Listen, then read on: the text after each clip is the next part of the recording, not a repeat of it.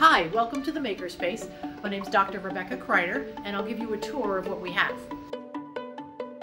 So this is the main room. We call this the thinker space. It's a round design to increase collaboration. The rooms are all connected. In the maker culture, it's not separate. We don't do the research in one room and the making in another room. It's pretty fluid. The kids move in between the digital design lab, the recording studio, the maker space, and the thinker space.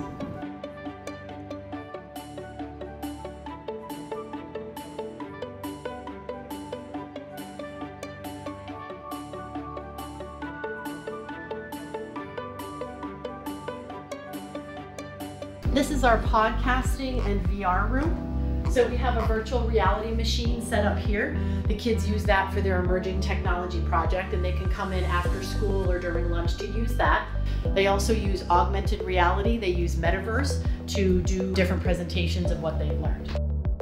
This here is what we're going to put out on the sensory wall. The kids made a gear train, so when folks walk by in the hall, they can turn the gears and get some tactile motion. So when the driver gear is spinning, the driven gear is spinning, but there's different amount of power and torque, which shows that if this spins once, this will spin twice. And if one spins clockwise, the other one will spin counterclockwise.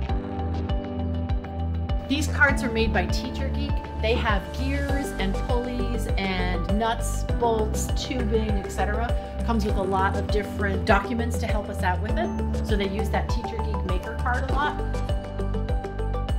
So we print with filament, it comes through the extruder, we're printing down on the build plate. Right, so this is what we're going to do today. You guys are opening up Tinkercad, you're finishing up your file, we're going to slice it and send it to the printers. The kids are now printing assistive devices for folks that need help with either buttoning or zipping or opening cans. It allows older citizens to be able to get small tasks done, such as just putting a button through a hole. So it's just really small, but it'll definitely help them out a lot. Like a heart shape, but it has like a little edge at the top, so when you're pulling the button back, it kind of gets caught in one area, so it's easier to move around. So I just need to try and get the right sizes down to help them the best.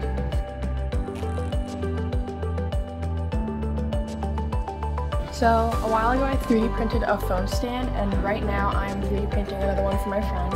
It's meant to hold basically like an iPhone, like a normal iPhone.